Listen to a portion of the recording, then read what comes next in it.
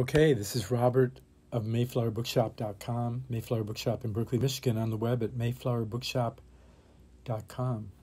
I want to talk about astrology more, September, October 2021, and beyond. And let's just talk about where the planets are. I mean, just for a minute on the sun signs. There's a Saturn square Uranus all through 2021. That the third Saturn square Uranus happens December 24th, Christmas Eve. And I want to just mention Chiron. Chiron, whether it's kind of a hypothetical planetoid or planet, or it's a planetoid or something, that's between Saturn and Uranus. Dane Ruger, one of my astrology mentors, thought that planets, to be planets, had to have a fire at the center. Does Chiron have that? Not sure. But nonetheless, Chiron's a big thing. It's referred to as the wounded healer. And I've noticed that a lot of people, a friend of mine, Ray Merriman, good astrologer, he mentioned that he's giving more importance to Chiron, and that a lot of other people are too. And it led me to think, why is that? Like, I've noticed that over the years, there's, depending on what all the planets are doing and what's going on Earth and the stars and where all the planets are, like, for instance, Saturn square Uranus, the tension between security and freedom, or finding the appropriate forms for my new self, or trying to hang on to some old self, and fighting the changes. I mean, that's the Saturn square Uranus, is the destructuring and restructuring. And that's the Saturn Uranus, the positive or negative tensions that arise from this destructuring and restructuring of friendships and goals and work and world. Saturn being the ruler of Capricorn and Uranus being the ruler of Aquarius. Innovation and change and novelty and freedom from or to. Saturn can often be rootedness, but it can be obstacles. So Chiron is between Saturn and Uranus, and I can't help but wonder if more people are interested in it because it's like some kind of connection between security and freedom of Saturn and Uranus. Chiron has been in Aries, and it's known as the wounded healer. It's like when you get on top of Chiron, you have this ability to transform your negative side or your hurts or your wound. The wound becomes a psychic renewal and tool for healing others. The wounded healer is somebody who carries their wound but allows them to have compassion for others. I mean, when we hurt ourselves, we can start to see how other people hurt. And then maybe we'll arouse compassion, you know. Compassion is, like, love is when you want somebody to be happy. When you love somebody, you wish they could be happy. And that love can take several different levels, you know, higher to lower. But when you love somebody, you wish they were happy. You want to do something to make them happy. Or you love someone because they make you happy, which can be troublesome in itself if you're not considering the other person being happy. So love right away gives you the sense of the other rather than just the self. Love gives you a sense of the other. And freedom from the self is a big step in learning, in transcendence, in self-realization by knowing there is no self. That Tibetan Buddhism way of looking at it, Zen-y way. There is no God unless you prove it by the way you live. And there is no self unless you prove it by the way you live. There is no love unless you prove it by the way you live. So Chiron is in Aries, and so Aries are trying to heal themselves or others in some kind of big way. And they got that their wound is holding them up. And I think that when you look at the squares in opposition, Libra, Capricorn, Cancer, all share in this wanting to heal or be healed, or heal and be healed. An awareness of the wound. In the better part of Jungian psychology, the wound needs to become the womb of a renewal, of a second birth. Steiner kind of indicates that the wound, surviving the wound, is to birth a new psychic sense, a new sense of things. Wherever the wound is, it develops a intuitive psychic sense of things, not only just for protection, but for moving forward. And you could say that Sagittarius and Leo, which trine the Chiron in Aries, may have an easier time. Those planets who have ascending sign, moon. In my astrology book, I point out that the sun, moon, ascending sign are the most important in trying to evaluate your triple sense of self. And then maybe Venus, Mars, midheaven.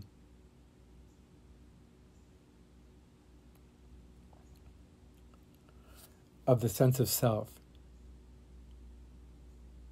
And that Pluto, Neptune, and Uranus, sometimes Saturn, when Pluto, Neptune, and Uranus aspect very strongly by conjunction, opposition, or square your natal sun, moon, ascending sign, and secondarily your Venus, midheaven, Venus, Mars, midheaven, Mars, Venus, midheaven, depending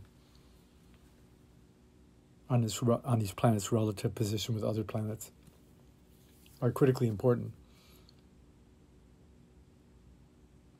The most important aspects by natal and transit is the Pluto, Neptune, Uranus, sometimes Saturn, very rarely, but sometimes Jupiter, conjunct, opposing, or squaring your sun, moon, ascending sign, and secondarily Mars, Venus, midheaven. That these are critically important things. In fact, I could also say that any planets that hang out within 15 or 20 degrees of your ascending sign are critically important. Secondarily, the midheaven, nadir, and seventh house cusp, called the descendant. So the ascending sign is the most important for planets to be hanging out, and then secondarily strongly aspecting by, square opposition. Secondarily, it's the descendant or midheaven nadir bottom. And that's a whole nother teaching wrap that I go into a little bit in my book, Astrology, Astrological Aspects, the Art. And but now, looking at September, October, I want to mention that, some of these planetary movements. I mean, when you have Saturn and Jupiter in Aquarius, you have a sense Aquarius, Leo, Scorpio, and Taurus are really trying to find happiness and longevity. A feeling that something's growing and renewing as well as something's deeper rooting. The Saturn square Uranus makes for these fixed signs of Aquarius, Taurus, Leo, and Scorpio. I mean, the fixed signs mean they like to have things keep lasting and not change real fast. And Uranus, Saturn is hurry up and be patient. Will you please be patient and sit down? Hurry up, get it now. That's that attitude of Uranus, getting in on it. And and then you have like Pisces. Neptune is in Pisces, and so Scorpio and Cancer have a side of this trine of Neptune. Scorpio and Cancer also have, can't we just take a break and mellow out and get high or escape or sleep or garden or just hug, let disappear, melt? And Pisces wherever you have Pisces is a little bit of an escape, for better or worse. Either one's weak and sick or ill, with something's making you feel psychically or emotionally ill or physically ill, and yet the Neptune is strongly affecting the opposition of Virgo, right? And the Sun going through Virgo doesn't help the situation. So when Neptune is opposing the Sun in mid-September, whatever, and it's, in other words, Neptune's in Pisces. It's been there for a while. It's been opposing Virgo and squaring Sag and Gemini. And so these mutable signs get when you're inspired, you just can go on forever. And then all of a sudden you can't sleep and you're wired, or you're going numb or escaping or you're melting down. I mean, Neptune wants to unite you with a higher purpose, or it will melt you. It's the universal solvent in alchemy. Whereas Saturn, rightly understood, Saturn and maybe even Pluto, when rightly understood, can be the philosopher's stone. Neptune is where you get stoned. You get too high and then you turn to stone. If you get too high, you have to crash and fall and be real quiet and sleep and restore and rest. And Neptune's either escapism or a meltdown. And Neptune, the danger of Sagittarius, Gemini, Pisces, and Virgo is to feverish pursuits of false, illusory, delusional, never quite self-realized. It's the unfinished artist. It's the never-ending story. I mean, there's a positive and negative side to everything, right? And so when you have Venus in Scorpio, September, October, going into Sagittarius, you have this whole ideal to be rid of attachment and what pricks you and pinches you and everything that pinches you and disturbs you and irritates you and makes you feel stuck, and that you get overwhelmed with trying to figure out some little thing and details that don't seem relevant to your bigger spirit soul. Venus going into Sag wants to reach out to higher learning. As we go into October, there's a side that really wants to get rid of things that aren't higher learning and a higher love and spiritual. Rather than Scorpio tends to be taking things personally and either is vindictive and wants to get even, or wants to equalize themselves with all the world. Scorpio is the scorpion, but it can also be it can be the snake in Scorpion. It can be the wisdom of the serpent. Be wise as serpents and harmless as doves, Jesus says. But Scorpio can also be the ego that has the higher attainment, not the egotism that takes things personally, but the ego that flies in the air, the symbol of the animal for America, the high-flying ego of attainment, or of greater realization and vision that includes us all, and the past and the future being in the eternal now. That one lives in the eternal now, but includes the past and future of where we're going. And so the immutable signs, and you can see that some signs are being influenced by a number of planets, and where exactly your planet is. Because if you're 0 to 19 Pisces, 20 Pisces, you've already been through a lot of what I'm describing. But if you're the last third, if you have planets or a sun sign in the last third of Pisces, the last third of Virgo and Sag and Gemini, that's why you need your chart to look at it while I'm talking, to see what other planets are there, right? Sun, Moon, Ascending sign especially, then Venus, Mars, right, midheaven. And those outer planets, when you look at it natally, they move real slow, and that's connected to your whole age group. But when you get those outer planets now aspecting your personal planets, you're going to be taking it personally, what's going on. You're going through deep metamorphosis, change, Uranus, Neptunian meltdown, or uniting with a higher purpose, social, cultural, artistic purpose, spiritual purpose. And Pluto is committed to death, or is it a self-renewal and a selfless compassion for all the suffering, and how can I position myself to be of help, and that the home and the money are only useful if it can serve me to serve a higher self in others. Yeah, something like that. And that's why one would want to read Key to Theosophy by Blavatsky, or Outline of Esoteric or Occult Science by Steiner, or the Secret Teachings of All Ages by Rudolf Steiner, or The Thinking in Destiny by Percival, or the Urantia book, right? Or Vivekananda's yoga books, or Krishnamurti.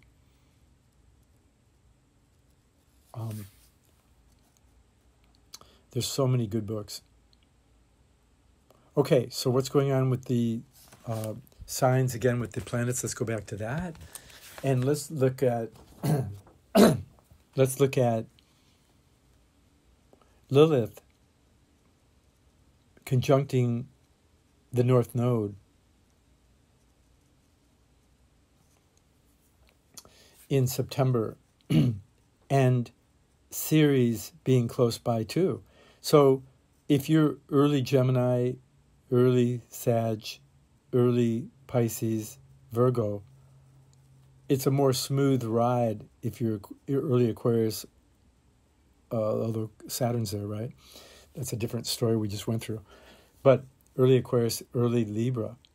Mars is in early Libra, trining the node in early Gemini, and Lilith, rough trine, and Ceres. So early Libra and Gemini are hot on new learning and doing and working with others and expressing themselves and making new connections and fixing everything, all these little things up, doing 1,000 things, multitasking. And if you're Aries, early Aries or early Capricorn,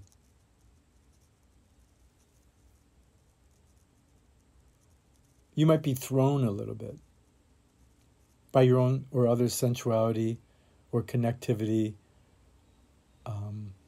You might be thrown a bit. How do you connect? How do you have a super sensitivity, a super sensuous, with garden and art and music, and the higher self of the other person, sensuousness with the higher self of yourself and others, and higher learning. It's a really great opportunity for the mutable signs to take on new learning, and otherwise, like the early Libra, Capricorn, early Aries, early Cancer, want to fight because, Mars is going through Libra, and that is, this temptation of trying to think that people are your enemy.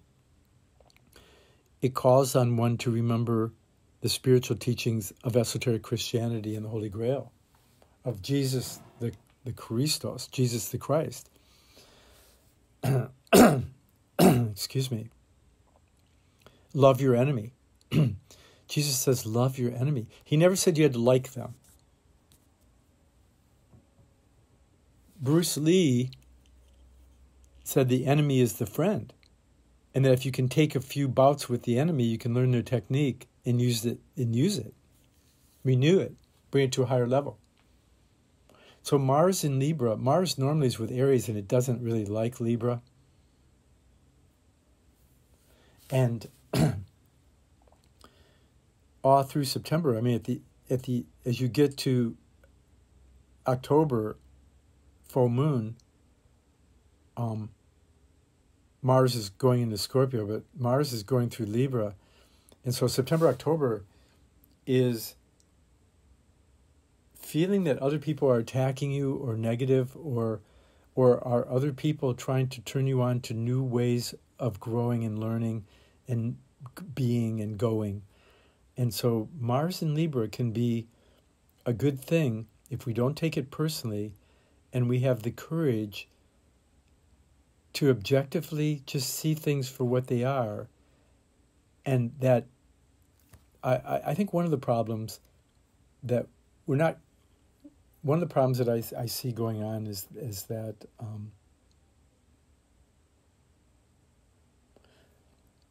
a lot of people are very judgmental of others and critical of others, but that it's impotent to change anything.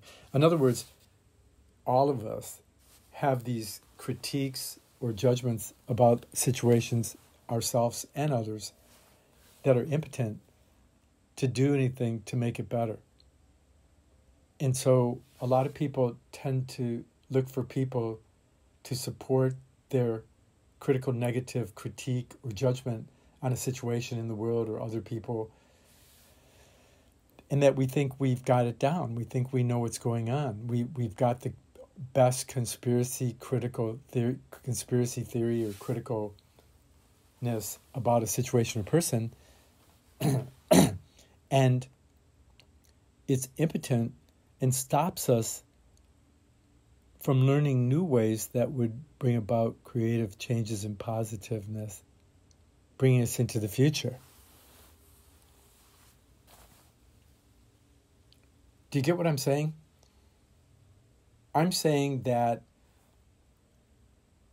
our thinking, logic, and our emotions get involved to make it even more complicated, that we take it personally, that the president's doing that, or so-and-so, or my mother, or my lover, or my friend. We take it really, really personally rather than an opportunity to grow in some new way. And I think that is something in our meditation, on a spiritual level, it's different than the materialistic world. The materialistic world, we can find fault in cause and effect, measure, number, and weight. But in the spiritual world, there is no victim. There is no fault other than our own, that we have this karma from many lifetimes, or from in biblical terms, they call it the sins of the parents or something, It's like, it's the cause and effect or karma from previous life, or from our parents' parents, mothers' parents, father's father. And that somehow we've got the DNA to suffer something or to go through something, to learn something. And that all sufferings are the labor pain of a higher birth. That all the suffering and struggle that we go through is either due to bad karma from previous life, or it's a learning opportunity to grow. It's like a boot camp of learning so that we can grow in new ways and we can get a better job of helping others in some new way. And so that then from the higher self point of view, we're the cause of everything, so that we can learn and grow and know in a more whole way. Other than the great oneness of the Father principle, when Jesus from the cross says, "Father, forgive them, they know not what they do," this is the idea that the Father's the oneness. But when we come into the Christos, it's a higher learning and a participatoriness aligned with that oneness. I and the Father are one. I and the oneness are one. And yet, like Dionysius or Orpheus or the Christos, we could be torn to pieces in the way that we're sharing with the whole world in different... All of us are kind of like connected to thousands of different people, hundreds of people, dozens of people. And we've already given ourselves to so many situations that there's pieces of us everywhere in the world. And all those pieces collectively form this great ideal that initially we strove for, a grail that would hold us all, nourish us all, and heal us all. I think astrology, being the logi of the astrology, the logic or the word of the astral plane, the higher golden word, the golden fleece, the holy grail of the astral plane, the astrologia, the wisdom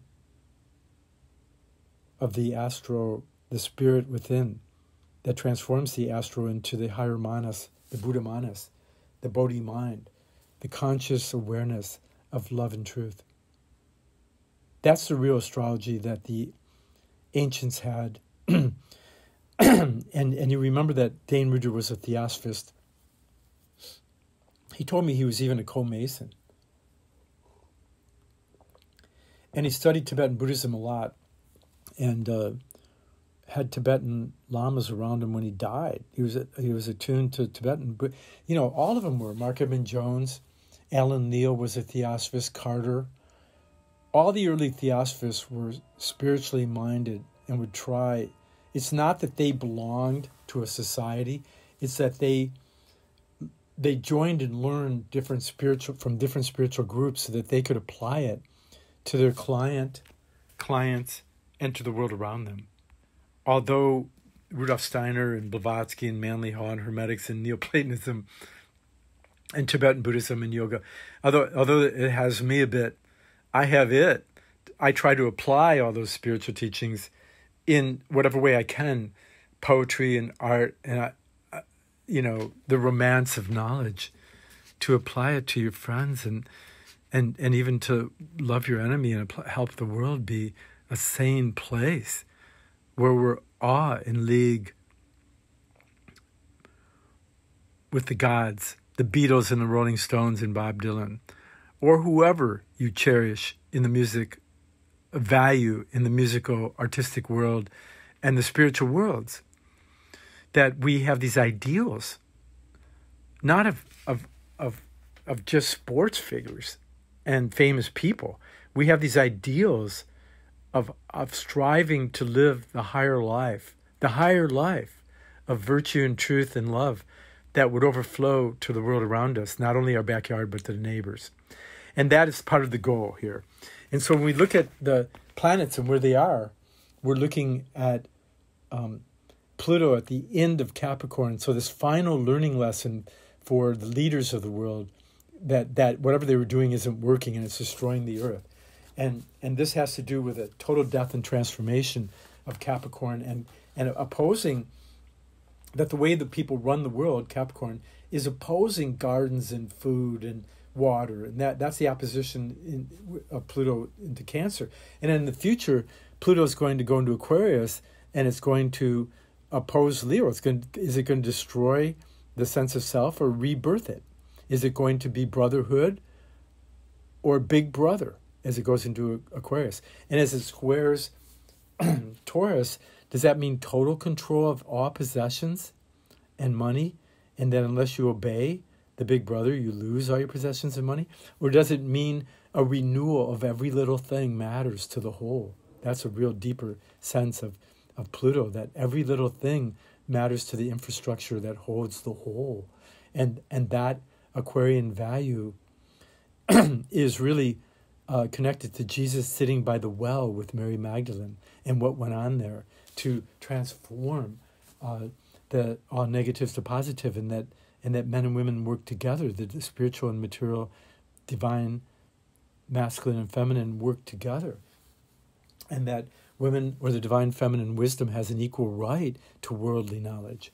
This is a deep, deep Aquarian age value, and that it squares Scorpio too, and that desire has to be extinguished either because we're under the influence of Big Brother, right, or total totalitarian dictator control, Pluto squaring Scorpio coming, or is it that that little personal desires eventually find their way of being part of the artistry of the whole of the world and the future destiny of the planet?